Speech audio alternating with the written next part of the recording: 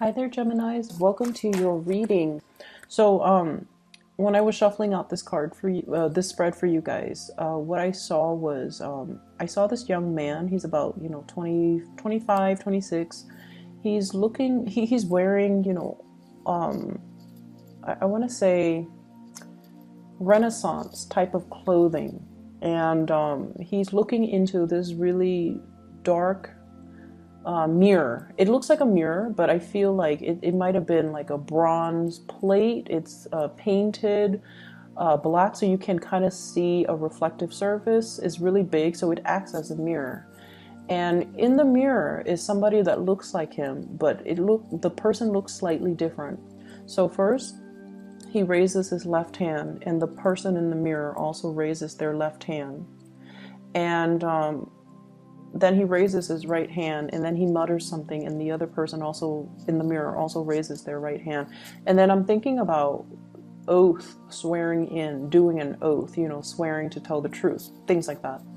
And then I feel like there's like a crack in the mirror, and then it breaks, like the all the pieces break, so it turns from as something that's bronze or iron cast into something that is fragile, like glass. Okay, and that's where the image ends. So in conjunction with that image and this spread, what I feel is there is a massive mirroring energy, and I'm also feeling like I'm not able to pinpoint where the energy is coming from, because you and whoever you're dealing with, you're mirroring one another.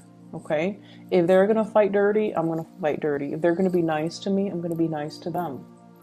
So there's that element that I'm seeing here. So first of all, um, let me talk about something that can be. It's almost like anticipating that there's going to be conflict in the future, and you're bracing yourself for impact. I feel like you are very tense, and I see you as being in a situation where you don't know what's going to happen, but you're bracing for impact. It's almost like you don't want to be there. You don't want to deal with this confrontation. And you might not want to deal with this person. You don't know how it's going to play out, but you're keeping very, very, very steady to your course because you believe it is the best thing ever. And you could potentially be facing one other person or a group of people, and there's opposition, but you're just like, I'm going to maintain true to my course. And I see like a courtroom, that whole swearing in, promising to be honest and truthful, and to be able to relay information that represents the truth. So I see something like that, possibly a court date with another person, possibly being called to court to summon to tell your side of the story. And then I'm also seeing as well, going back to that mirroring energy, I'm not seeing a lot of work and a lot of finance, career situations that are really occupying the space in your mind. I'm seeing more romance, okay? And let me just relay the information as I see it. I see a huge age difference between two people. You could be the younger one or you could be the older one. Once again, it's hard for me to pinpoint this energy. And what I have here is, the advent of a birth. This is the birth. This is somebody who is very, very young. They're coming into the world. They're trying to find themselves. And then we end with a very, very old man who has learned everything he is to learn. And he's trying to give the guidance and the advice and the knowledge, to transmit knowledge to the younger generation. Okay, so there's an element about things coming full circle in this spread. And I'm almost like feeling like there are things that you have to learn. You're in the process of unraveling, learning something. And when we are in a learning environment, we have to, be defenseless. We have to also understand that I'm not an expert in my field. So I need to humble myself to take other people's advice. I need to humble myself to accept the fact that I don't know everything, and to listen to people's sage advice, to listen to people that are experts in their field, and to listen to people that have good reputation as being somebody who's, well respected, and they're known to give unbiased advice, or they're, just experts in their field. They know what they're talking about. I need to operate from that space where I'm open and receptive to new information, new ways of doing. And, I can still be critical of the information I'm getting, but I need to consult the right sources and the right types of people in order for me to, grow as a person. So I'm seeing here there is a lot of potential for growth, from this infant stage. And so when we're approaching life and the new year from this stage of infancy, we need to be receptive, and we need to let information come in, and we need to let our defenses, our guard down, and accept the information that's coming in. So maybe there's a different way to do things that doesn't have to be conflictual. Maybe there's a wiser, a more exalted way to do things, where we can give of ourselves, where we can transfer knowledge, where we can allow new situations to thrive. Okay, so steering away from conflict and moving towards a situation where it's almost like making that sacrifice, letting the ego aside in order to allow new things to thrive, in order to allow new opportunities for new people to come into the picture. So that's what I'm sensing here. And I feel, once again, going back to that initial message that I got off track on, there is a relationship here where there's an age difference. And the reason I bring this up is a lot of the times age gaps, can indicate a generational rift between two people. One person operates from more of that place of, I'm feeling, honestly, 1950s types of family dynamics, where the one person is like the breadwinner, the other person is like the homemaker or the caretaker. One person comes home with his usually briefcase, and then the other person that's at home comes and greet them at the doors. The kids are always properly dressed, they're clean, they there's possibly going to sermons on the weekends, on Sundays. So that's the type 1950s Americana type of a family dynamics that I'm seeing. One person might be used to that or might want that. And then the younger person might be looking for something a little bit more exciting. The young person might feel like, marriage is nice and all, but look at the divorce rates. Do we really need the institution of marriage? So one person might be a little bit more of a nonconformist. So I do see ideological clashes, values clashes between two people because of this age gap. And age, when we love somebody, is not really a major factor. But when we think about our childhood conditioning and the environment we grow up in, the age gap can create rifts further down the line, okay? Just based on our worldview of the generation that we grow up in. I mean, look at the new generation. They're so inundated with electronics, and there's like really high rates of, ADD amongst children. So we have to factor these things into the dynamics of the relationship, and we have to really understand where the other person's coming from, okay? And so I see this attraction, and I see a major age gap. And then I also feel like for many of you, there might also be age gaps in your existing relationship that creates conflicts, that disallows you to see eye to eye with one another. And I feel like there is a very brazen, bold communication that came through from somebody. It could be from your end, it could be from your partner. Bold, brazen communication that was like stark, naked truth. And the reason I say that is because of this card. Okay, so this is here, is equivalent to the Page of Swords. This is like bold, brash communication, and I don't feel that is brash, but I feel like somebody is putting everything on the line. I mean, he's got nothing left to lose, and he's in a little bit of an interesting situation. Okay, so somebody is offering you possibly an interesting proposal, and you might sit with this information and you don't know what to do with it. And I'm feeling inner conflict from your end. I'm feeling like there's something happening here for this week where you are awoken to your passion.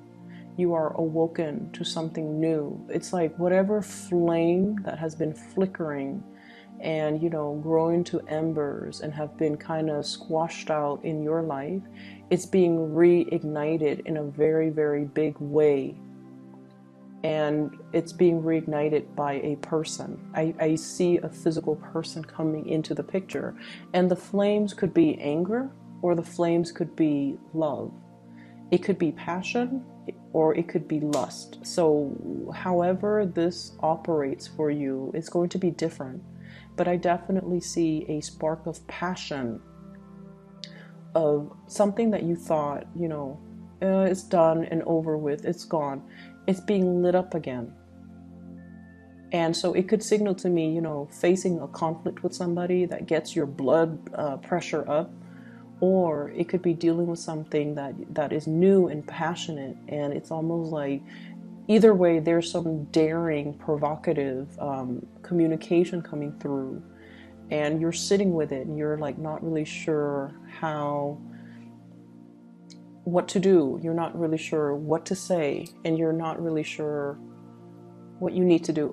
I feel like some of you might be in a relationship and you're being solicited from outside your relationship, and you're just like, no, I'm good where I'm at. I'm safe. I trust my partner. I don't know if I trust you 100%. So I feel like that's what I got. And then for others, I feel almost like you're afraid to go after this new spark of passion or pursue that person because you feel like, no, they're gonna break my heart. I like them a lot, but I don't feel like they like me to the same extent. They might just want to, just sleep with me and then leave me, or they might not be looking for the same relationship that I'm looking for, or they're not as committed. They're a little bit too flighty, so I'm just going to keep my feelings to myself. So I feel that, and I don't know if it's coming from you or the other person. That's the problem, because the energy is very mirrored. It's they behave a certain way, so you behave a certain way, or you're looking at them through a specific lens. Okay, so for example, going back to that expectation, that generational rift, that world view, you see things in a specific way, and then you kind of go out into the world and you look for signs and indicators that kind of confirm your biases. It's like confirmation bias. You're looking for, you're cherry picking evidence. You're looking for things that confirms what you already believe, and you're not open to seeing other things, other ways, other interpretations. And there's a big danger with that. So you might perceive somebody as, oh, they're hot-headed, they're a player, I like them a lot, they're not looking for the same thing, so I'm just going to close myself off and keep my feelings to myself, even though there is this huge spark of passion. So it's all in the spirit of self-preservation from your end. And then I also feel like I also feel you not making a move. I also feel you assessing. And I see two people looking at each other and constantly just assessing one another's motives. But there's very little true communication or true understanding of one another. So that's, Anytime we encounter somebody that's very different from us, it's a good opportunity to learn. It's a good opportunity for us to kind of expand our consciousness and to figure out, why are they doing things like this? We can learn a few things. We can learn better ways of doing even. So the people that I see you dealing with, I have water signs, fire signs, and air signs. Aquarius, Gemini, Libra, Queen of Swords, Queen of Cups, Pisces, Cancer, Scorpio, King of Wands. This is a fire sign, Sagittarius, Aries, or Leo.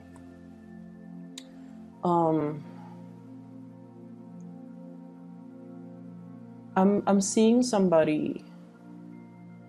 I feel like, okay, so with the water sign, seems like there is a little bit of an ego clash, ego conflict. One person, like different interests, one person wants to do this, the other person doesn't find that entirely interesting. This is somebody who's a little bit more of a homebody. They're not in particular adventurous.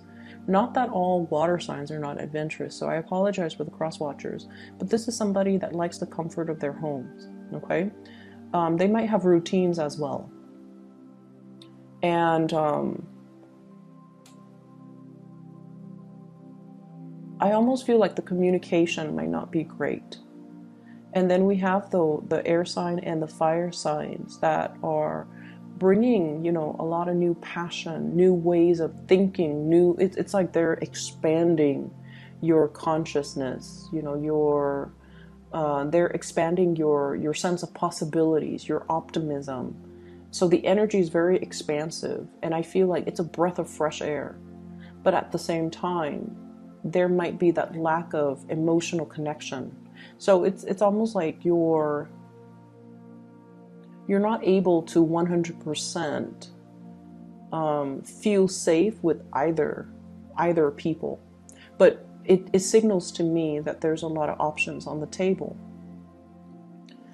So I see the older person going for the younger person, possibly reaching out, giving them something, making an offer, giving an offer, or, being the one to break the ice, being the one to come forward, being the one to communicate. And either way, I feel like there's some really bold, brazen communication that came into the picture. And I feel like it ignited something within you that is very undeniable. And I feel like you kind of need to act on it, okay? I will leave it at that for you guys. I just see like court case, and I also feel like this love situation where you kind of need to let your guard down, and you kind of need to deal with the person as a new person rather than projecting things, expectations, beliefs, or whatever it is onto this new person. You have to deal with them as a new individual. Okay, I hope that makes sense. So I wish you the best, Geminis. I'll be back next week, okay? I hope the situation clears up for you, and I hope it is helpful and that it resonates with you. Take care of yourself, and I'll see you soon.